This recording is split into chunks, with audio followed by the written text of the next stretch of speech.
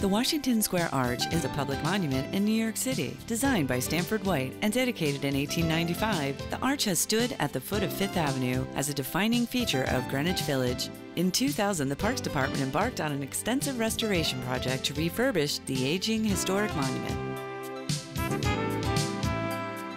Today marks an historic rebirth of one of New York City's most famous landmarks, and it's the rededication of the Washington Square Arch after a $3 million restoration project that really has returned the arch to its original glory. The Washington Square Arch as it exists today is a wonderful example of typical late 19th, early 20th century Beaux-Arts collaborative projects, which grew out of a whole interest in creating the city beautiful.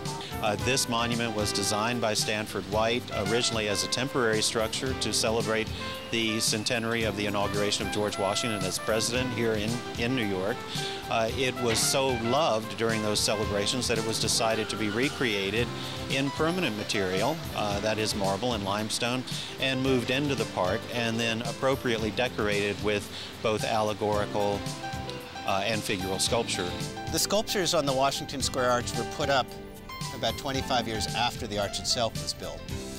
One on the eastern side shows George Washington as Commander-in-Chief of the Continental Army. And the western pier is George Washington as President, and that's by Alexander Sterling Calder. And if the name rings a bell, he indeed was the father of the better-known Alexander Calder, the mobilist. You can never return the arch to its original condition. It will continue to erode under acid rain and the occasional act of vandalism. But we can help arrest that, and we can help bring back its iconography. The ravages of time took their toll. For over 60 years, cars and buses ran through the arch. Rain, thaw, environmental pollutants, roosting birds, vandals, and inappropriate treatment attempts contributed to a widespread deterioration of the masonry surface, as evidenced in these two statues of George Washington on the northern facade.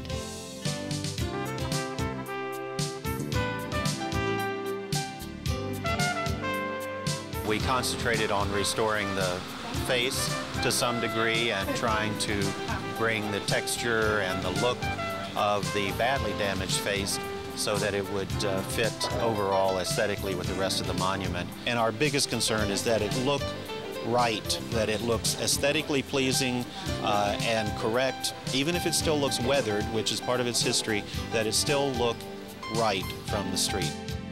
Part of our effort is in hopes to make him more recognizably George Washington, which he was originally, and I think already with the work that's been done here on the right cheek, his character is already starting to come back. The carvings on the arch were done by a very famous company called the Picciarelli Brothers. They were located in the Bronx.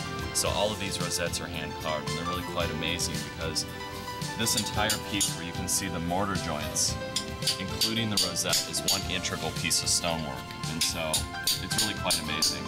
Very expensive to replicate, and as a result what we're doing is removing the rosettes, as you can see here, and putting on cast stone replacements taken from a mold of this very rosette that we're looking at here. And they'll be color matched, to the Tuckahoe marble, which is what the arch is made out of. I know, as a New Yorker, that monuments like this, public sculpture, public buildings throughout the city are very important to the citizens of New York City and to the United States as well. The natural glow of the marble is enhanced by architectural lighting installed during the restoration. A fixture for over a century, the arch now illuminates the neighborhood at night.